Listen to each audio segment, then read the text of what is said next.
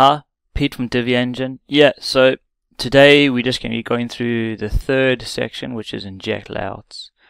This is where Divi Mobile can get really interesting, where you can add layouts that you create in the Divi Builder and input it into your menus.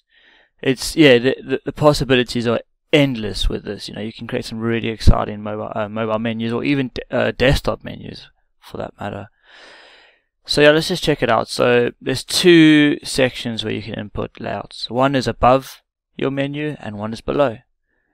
So I've created two menu items. One is the menu footer.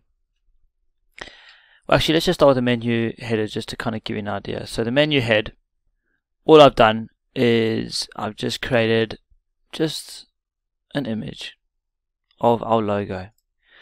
Simple. I just want our logo above there, so then therefore go to Divi library, create a new library item, add an image, save it. Then in here you choose the menu item. Now you see some of the styling is messed up, and we spoke about this in previous videos. Sometimes with the customizer it can freak out a little bit, so just save and reload and it'll work. So inject layouts, yeah, so we have it, there we go, and now the logo is there. So the logo is crazy big. You can adjust the sizing in here, sizing, or even in here, image sizing, max width, I don't know, 50%, alignment, center, update. So let's just reload that and have a little look. Now you can obviously reload on the front end of your website rather than use a customizer all the time, but I just want to use this just so we can see. There we go, so it's 50%, it looks good. Nice in the center, you can make it smaller if you want, whatever. The second one I've created is, so if I go to Divi library, I've created a menu footer layout. Now in here I've just added 3 blurbs: Facebook, Twitter and YouTube.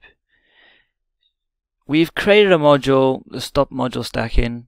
So there's a similar one else that's been used, but it's our version pretty much. Nothing's like, we don't claim to have invented this, but it's good for us. So let's say we have a column of 3 rows, a row of 3 columns.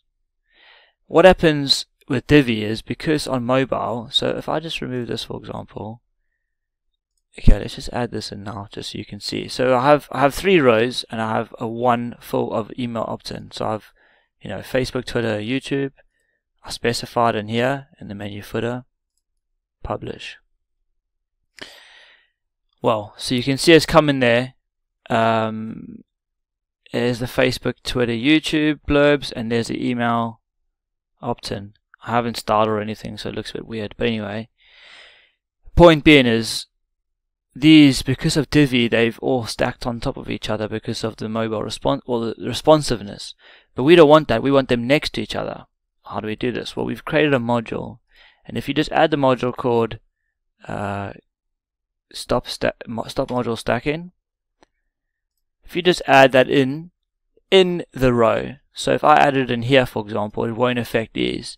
But if I add it anywhere in here, it can be there, it can be there, it can be there, wherever, and I update it, it will cause these 3 to not stack.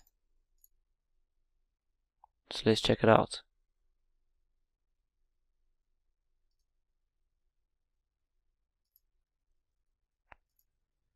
There we go. So you see, they don't stack now. So they can be next to each other. I've made it with, anyway, so you can do all sorts to change the sizes. You can add a little bit about your company, contact details, even a contact form if you want, especially when it comes to the big on like a desktop. You open that up, I mean, this is a bit ridiculous at the moment, but you can see how you can add all sorts. I could have contact details and whatever in there, but I'm just focusing just on the mobile at the moment, just looking at that. Okay, so that's it. That's how you can inject some layouts. The possibilities are endless. I'm just going to remove them just to keep everything simple. I might just keep the header. And yeah, that's just how. Yeah, so I hope this has kind of created some inspiration for you to create some really beautiful mobile menus using the Divi Builder. But more importantly, keep things really slick with our pre-made styles. But the ability for you to inject layouts made with the Divi Builder. Don't forget about the stop stacking module to stop things from stacking on mobile. Yeah, other than that, it's just for you to just explore and have fun. So I hope this has been helpful, and any questions, give us a shout. Hope you have a great day. See you soon.